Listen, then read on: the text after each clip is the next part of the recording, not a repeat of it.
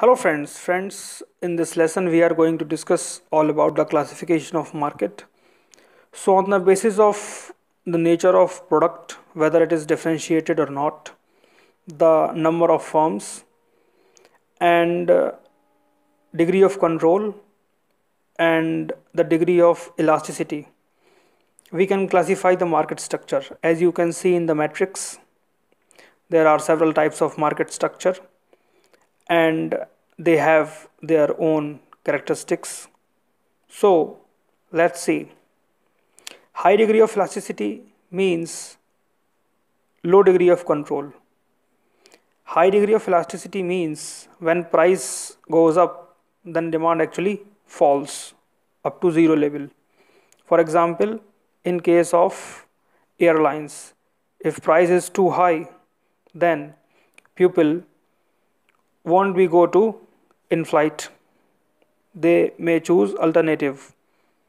Okay, so high elasticity means low control and low elasticity means some control. Okay, and you can see the number of firms in monopoly, one, in monopolistic competition, more than one, in perfect competition, many.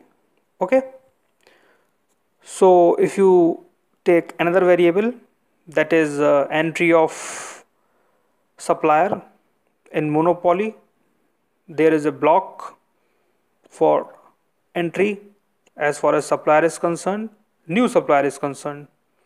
Similarly, in perfect competition, there is no barrier for supplier as well as for the buyer. So you can classify and you can memorize this chart, and by able to memorizing this chart, you will be able to understand what is the classification of market, number of firms and nature of product, differentiated or not differentiated, and elasticity. So it's very simple, and I do hope that you will enjoy this matrix.